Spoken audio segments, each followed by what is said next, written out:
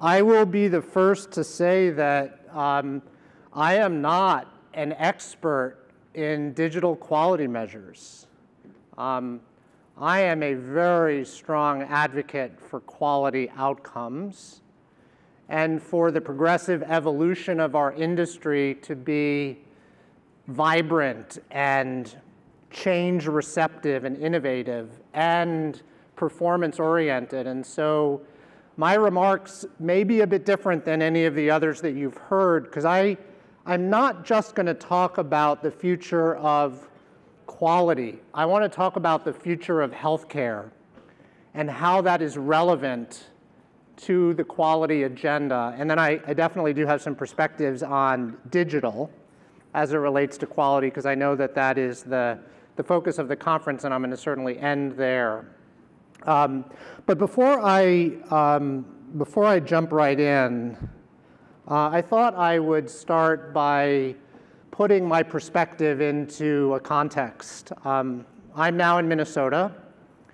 For those who are from Minnesota, you may have remembered that back in the day, there was this notion of the Minnesota Miracle.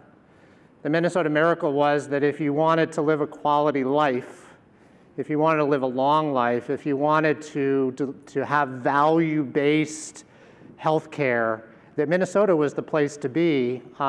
Folks may not realize that the very first Blue Cross plan in the nation was in Minnesota. So Minnesota was the very first Blue plan.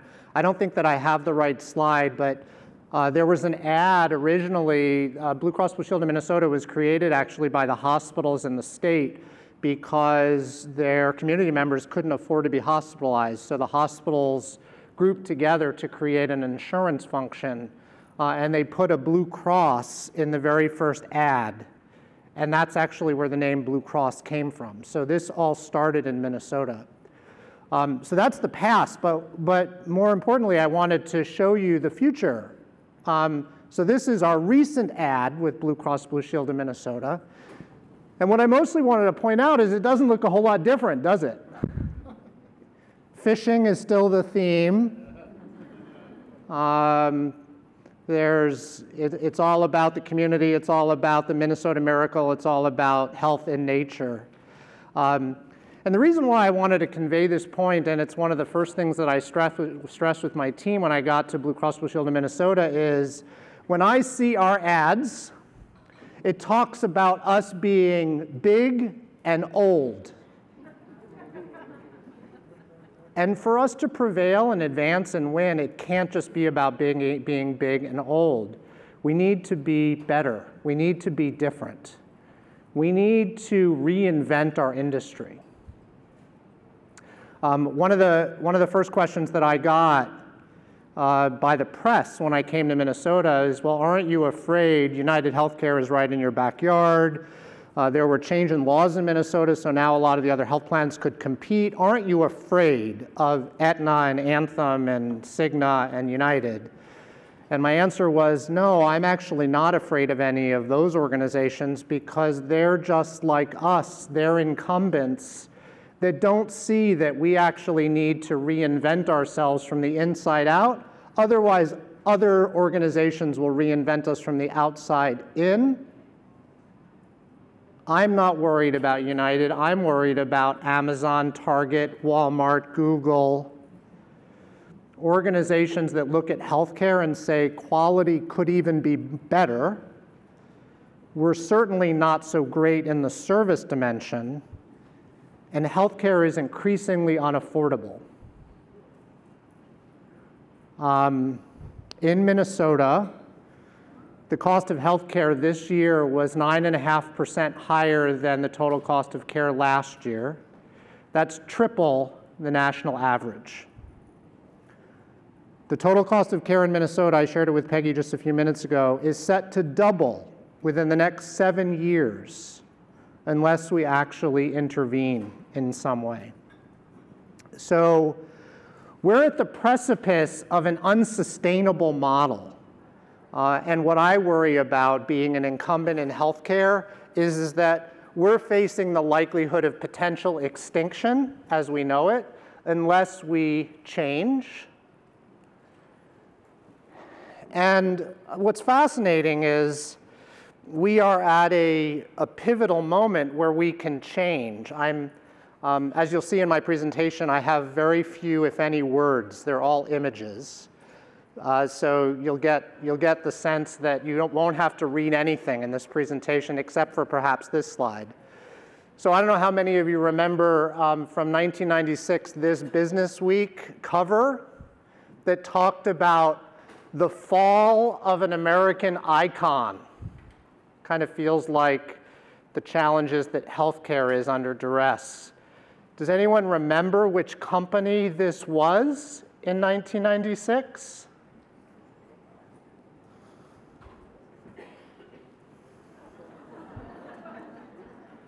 Apple. So the point that I would like to convey in the rest of my talk is all about what I would say are I want statements. Statements about what I want as a health plan CEO, as a doctor, as a patient, as a caregiver, from the healthcare industry, from quality in healthcare. And I would even argue that 10 years from now, my prediction is we're going to be measuring quality completely differently than we measure quality today.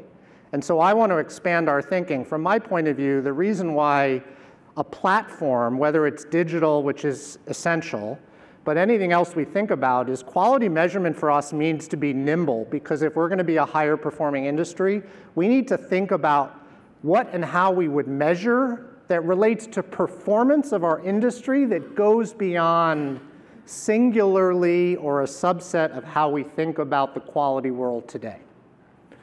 So let me dive into my I want statements.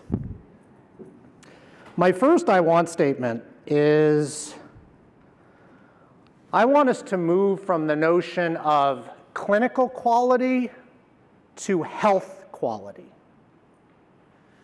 And this is going to be highly synonymous with a lot of the thinking that we're now putting in with the reflection and stats that you already know that only 20% of health is what happens in the traditional clinical arena.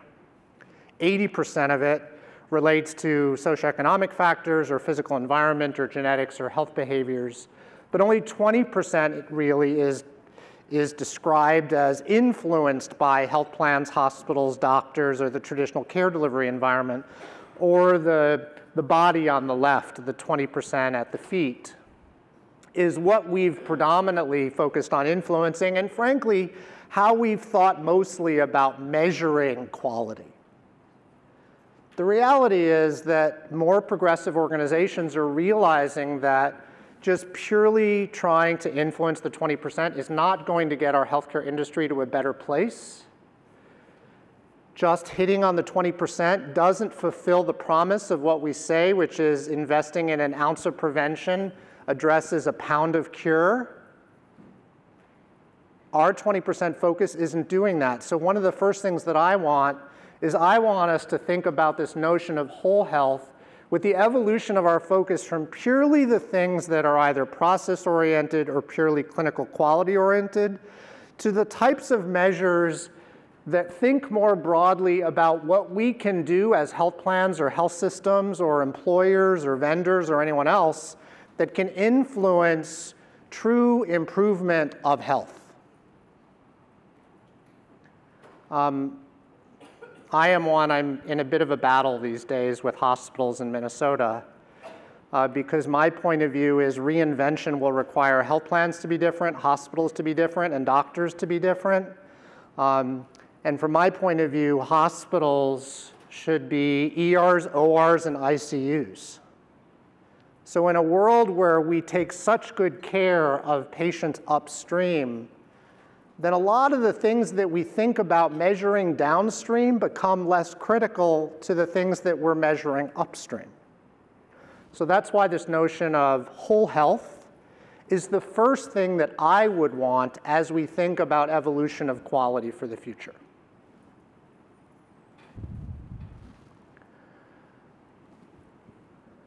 The second thing that I want is I want to think through a health transformation lens.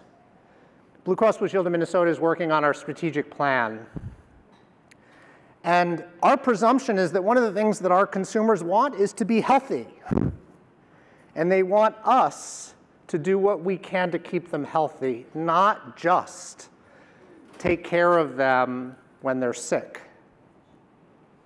And the reason why I think that we're in a battle to some degree with some of the hospitals in Minnesota is we, in the health plan world, live in what I would describe a world of a profitability of wellness.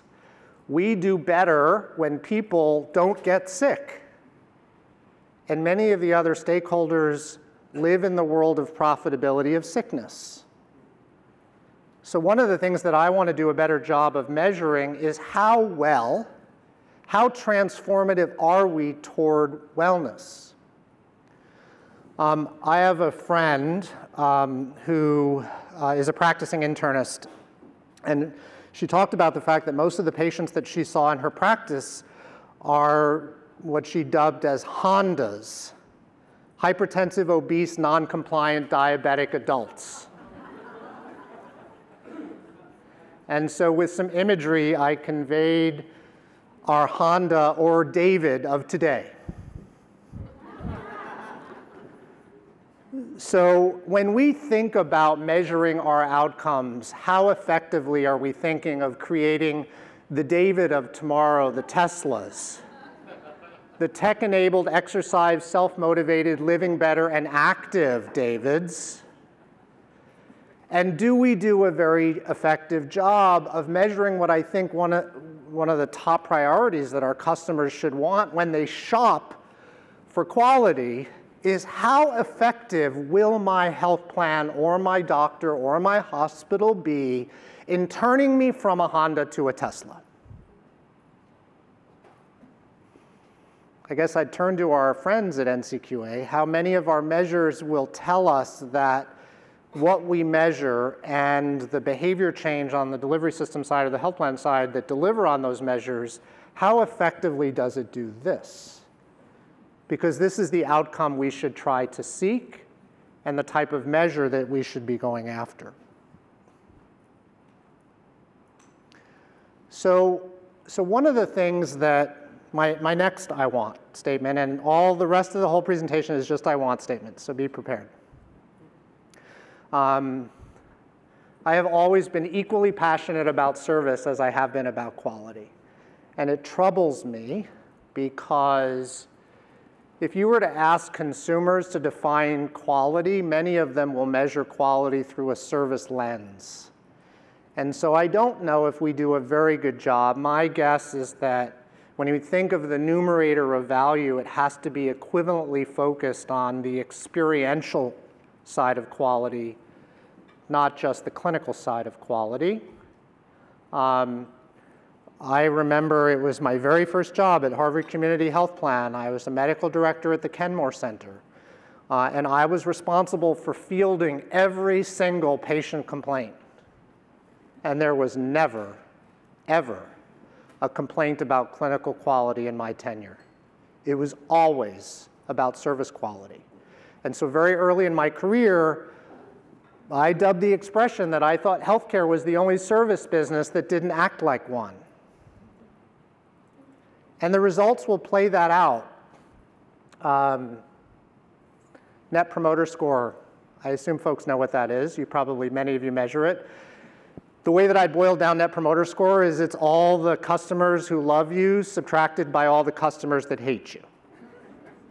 So your best can be plus 100, your worst can be minus 100. The health insurance industry on average is 12. Primary care on average is 3.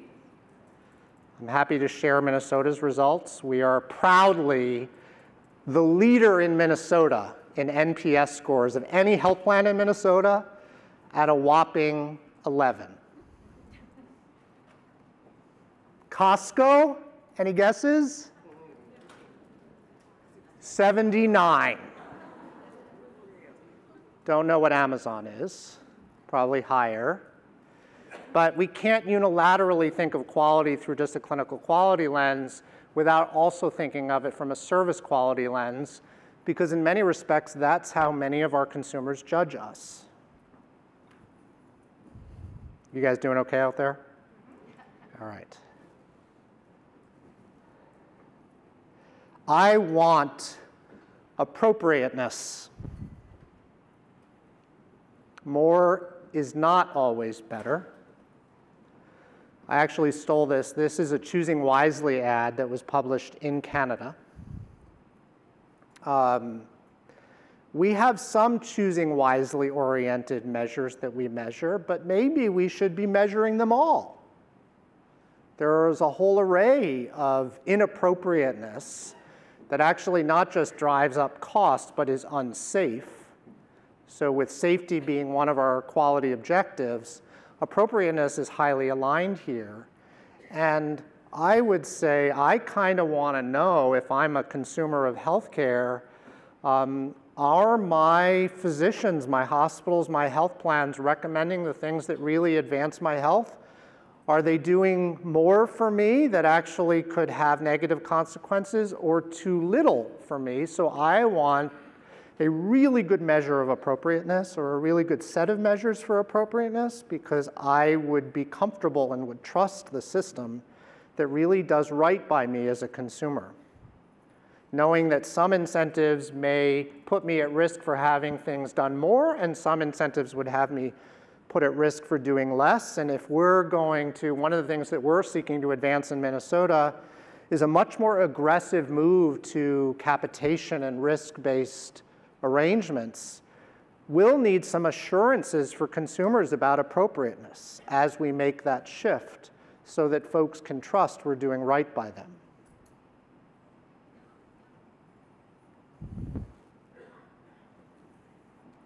Familiar type slide. There were so many to choose from as I picked one from the Dartmouth Atlas. It really didn't matter. I want consistency. Consistency from doctor to doctor, and consistency from moment to moment.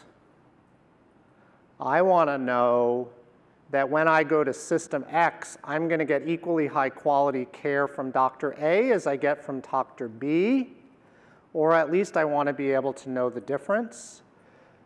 But how well do we do a good job of measuring consistency? Think of it through a Six Sigma lens from a quality standpoint.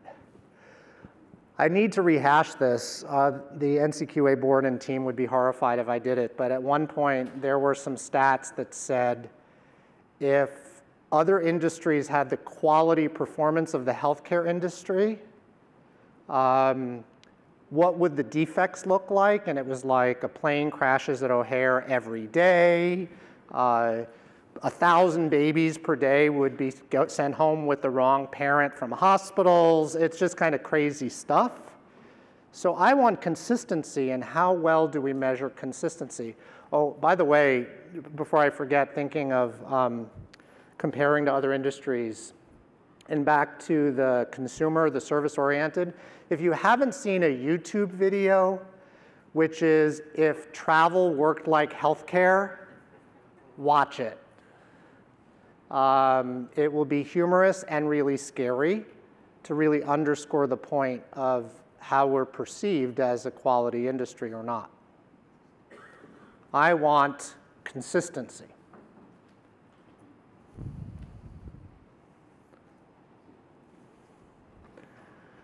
So this is Sao Paulo, Brazil. This is a stark photo to describe health disparities or social disparities. I want healthcare to be equitable. How well do we assure that disadvantaged populations have equally high quality, service, affordability as other populations? So as I think about measuring success, frankly, one of our corporate objectives in Minnesota is to stamp out health inequities. So we're now talking about, well, how do we measure that? How do we know we've gotten to the place where we've really addressed social determinants of health and we really have addressed health inequities. With the thought being that, all right, I know we're trying to improve the quality. It's like, do you take things that are a 9 and make them a 10, or do you take things that are a 1 and 2 and try to make them a 5 as you improve quality? To underscore the point that if we advanced and eliminated the racial, gender, sexual orientation, disability barriers to equal health for everyone we serve, healthcare quality on average would rise inordinately. So how effectively are we measuring this issue of equitable health as another important trajectory for improvement of our industry that we must measure?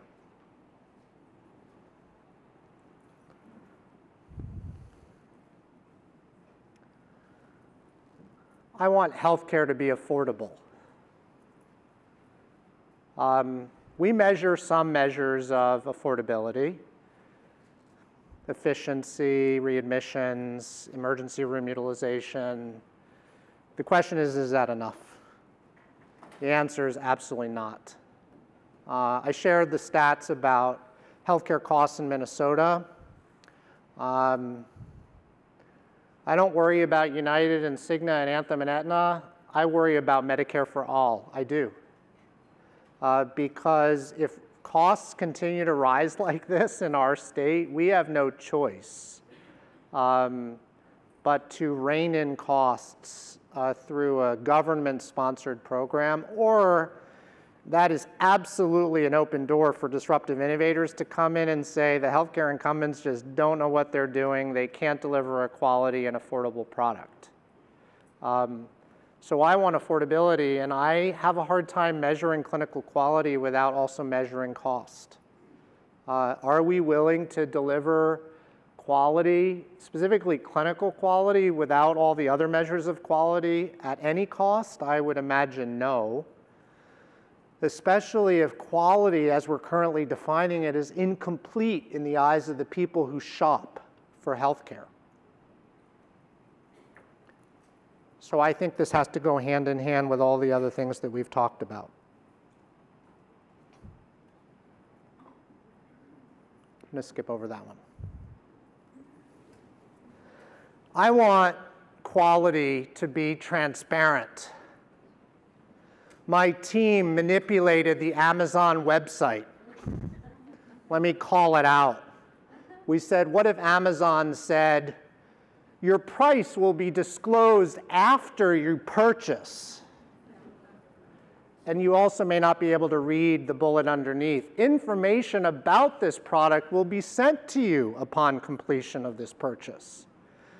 So can you imagine if Amazon said, buy stuff, you don't quite know the difference between the products or the price, but you go for it, and then we'll charge you after the fact? I want whatever we come up with to really be an accurate reflection of distinction in value in our system, quality and service and cost, because I don't want this to just be transparent. I want quality to be shoppable. Or is there anyone from the Minnesota systems in the audience? All right, I apologize. This is also a manipulated website. What if we could, in great detail, show our customers the distinct quality and cost performance by procedure, including detailed stats about all the relevant metrics of performance, plus the true out-of-pocket costs if you went to Mayo versus Health Partners versus Allina versus North versus Fairview? If I were Amazon, this is exactly what I would do. I would create, Dana Saffron was here, right? She's in charge of measurement for Haven. For goodness sake, what do you think she's up to? Exactly this. Let's measure stuff so that people can have an Amazon-like shopping experience in healthcare. Are we ready for that? Because I think it's coming, and frankly, I think it's overdue. I think it's necessary. It's not just hospitals. It's hospitals, it's doctors, it's health plans, it's vendors. We shouldn't just be shopping without blindly understanding the cost of what we're purchasing and the results of what we'll get. So I want healthcare to be shoppable. And I want healthcare to be referable.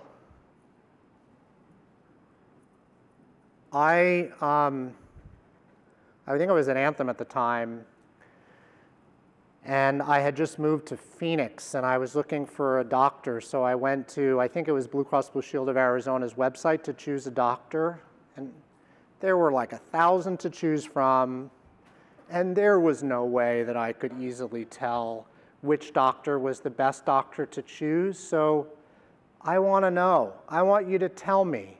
Employers want us, the health plan, to tell their employees, where should I go to get the highest quality, most affordable care, either hospitals or doctors? So how effectively do we present scorecards that are accurate and reflect service and clinical quality and cost or efficiency or total cost of care or whatever metrics we choose, that quality should be used for the purposes of shopping, just as we use it in other parts of our lives, and we should be thinking about quality through that lens.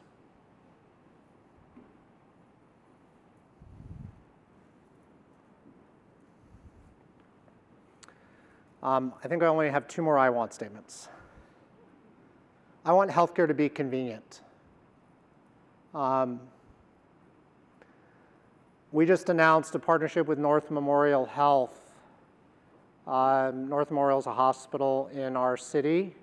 We're not getting into the hospital business. Blue Cross is not getting in the hospital business, and North Memorial is not getting into the health plan business. What we're doing is we're co-creating what we think the future of care delivery should look like, which we don't think is what it looks like today. So one of the things where we have to be nimble is we're measuring the things that amount to care delivery as we know it, and how effectively are we thinking about the trajectory of where we think the industry is going to go. We have a whole division that is looking at getting into the care delivery business beyond just North, the primary care business, and further upstream than that, because we're thinking not like a health plan. It's all part of our reinvention strategy. We want to be, I mentioned Costco. We want to be the Costco of healthcare. Who says we can't? What would it take for us to be the Costco of healthcare? In this regard, the way that I describe it is we want to be the Netflix of healthcare. Who says that health plans need to stay in the distribution business? Maybe we should get into the content business, just like Netflix did. Netflix was dependent upon content developed by others that they distributed. Health plans are distributors. What if this wasn't just your average living room?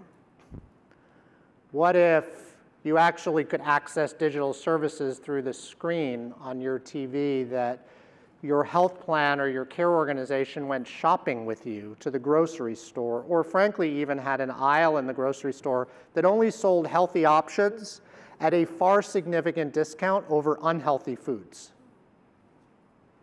Or the brochure on the couch is Share Care. We just announced a partnership. What if we really got into the business of rewarding people to activate their own health? Or the Alexa button on the desk. What if you could actually triage most of your clinical scenarios and conditions through an activated, personalized concierge? And the Livio van is our mobile care business. What if care went to the patient as opposed to the patients going to care? What if the very nature of what healthcare looked like is different? We need to be prepared for the evolution of our industry to look somewhat different than it looks today. And some would say, oh, that's far out into the future. I don't think so. I think it's closer than many of us would care to believe. So finally, I want to talk about digital. And I'm a bit baffled. I know that everyone's scared about digital, and some folks may say, well, let's see if I would make more money if I do things digitally versus manually or what have you. I'm baffled by that because this is the exact reason why I worry about incumbents. Incumbents are those organizations that tell us the world will never change. When we started talking to our board of directors about getting into the care delivery business, they said, good luck with that, because you're never going to be able to disrupt, bless you, the traditional clinical model. People are addicted to the way healthcare works today, going to their own doctor. And I said, okay, I have to point out that when I was growing up, my parents told me, never meet someone online, never get into a stranger's car, and never stay overnight at someone's home that you don't know. You get my point. So we could stay in our world of manual, backward, things will never change, old school healthcare point of view, and we may suffer the news, taxi cab, video, book, and record phenomenon because we love so much our chart chase and our ability to measure quality through manual means. So I want to end where I started, which is this notion that we need to move from the world that we predominantly focus on in the 20% clinical, preventive, procedural perhaps. I know the list is longer, but that's all I could fit at the 20 level. To health transformative, consumer engaged, appropriate, consistent, equitable, affordable, transparent, shoppable, referable, convenient, and digital. I think that's all that I wanted to cover. I probably have a little extra time, and I don't know if I can take questions, but I'm happy to take any questions. Thank you.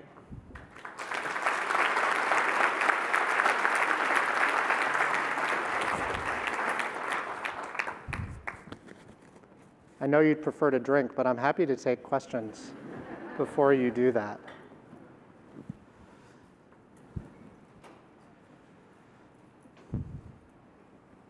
Hi there, love your talk. My name is Connie Villalba. I work for Elsevier. So your second to last slide regarding incumbents really spoke to me because if ever there were an incumbent, we are that. You know, we're a publishing company. Books and journals was where we got started. I wonder what recommendation you have for transforming when you come from a place like that that is so entrenched and you recognize you need to, but you have or you lack the skill sets required to make that transformation? You know, I think the way that I've done it before, because it's hard for organizations. You know, we're doing a bunch of cultural work at Minnesota, and one of the things they talk about is when you're going through significant transformational change, as we are as an organization, whether it's internally and externally, you face the jaws of death, the cultural jaws of death, which I think is what several organizations go through. So my thought would be, and I think we've had lots of discussions about at NCQA as well about the notion of innovation, and my experience has been you need to create a safe unit that is allowed to ideate, that is allowed to innovate, that is allowed to create an alternative model that is fully resourced and fully protected, and there isn't a sucking sound that's coming back to the traditional industry and can't be smothered or suppressed or stopped by the rest of the business. And in my experience, when you allow that to happen, the results become very clear and you begin to reach a tipping point. Not all the innovations work. Those groups are allowed to fail as well. In fact, they may fail numerous times. But I think most organizations don't leave the space for internal transformation. And that's what I would suggest. That's what we've done. You know, frankly, I think when you begin to see pockets of innovation in the organization, there's a hunger by new groups that then step up, that don't want to live in the old world, that also want to move to the new world. And then you reach a point where the new world has certainly outnumbered the old, and then you've pivoted. It takes a while. It can't be done overnight, but that's how we've done it. Hopefully that helps. Thanks very much.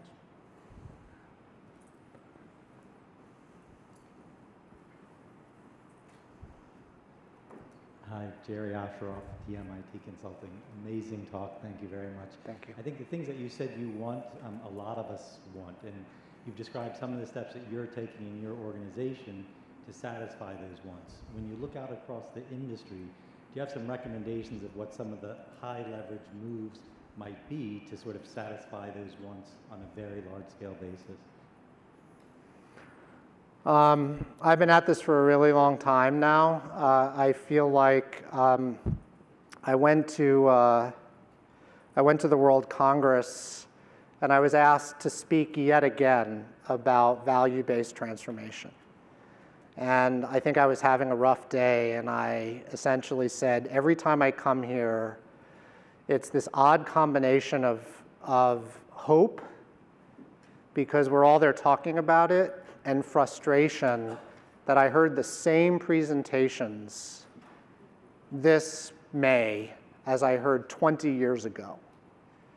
So my view was, can we please get on with it? We have to do something. And you know, I've said over the years that the money's going to run out. There isn't going to be any more money in healthcare. The money is going to be what motivates a change. And nonetheless, even though that is the case, and even though there are organizations that have proven that under a value-based model, they transform quicker than under a volume-based model, we somehow don't see the pivot happening. I've been trying the evangelist approach over the years. That isn't enough. I think what's going to happen, and I think that this is the way that it's going to need to work, is there are going to be more and more brave leaders that are willing to break some glass, which is exactly what we're doing in Minnesota. We're being pretty aggressive with systems in Minnesota, and you know, the reality is that health insurance costs so much because health care costs so much. So we can't do it alone, and the systems don't want us to make rules. So we need to break glass, and what I mean by breaking glass is we have to say, okay, if this room has enough people in it to have 4 major health systems, we don't need you all to agree that we need to go on a different path. We just need them to agree. And if we can get them to agree, and we can so significantly improve the quality, the service, and the affordability of this system, and then really navigate all of these patients that go to these systems over here, then one of two things happen. All of these systems begin to lose revenue, lose business, lose membership for the sake of these institutions, or everyone else aligns. I think that's what's going to need to happen. I don't have a lot of confidence that we're going to see things from DC that will catalyze full-scale change. I really think one of two things will happen. We either will reinvent ourselves from the inside out through the brave leaders that are willing to step up, or someone will reinvent us from the outside in. And I would say that will be Medicare for All, or the Havens, the Googles, the Apples, the Targets, the Walmarts. Is there a forum to find those 4 systems to create that critical mass? I mean, I think just pay attention. I think there are those that are clearly not standing for convention that are beginning to pilot new things. I think more than ever before, we will see innovators that measure quality differently for the sake of their consumers and start to make some bold, significant actions. We've certainly taken quite a few in the last year, and we've only just begun. I think there are going to be others like us. Great. Well, thank you all very much.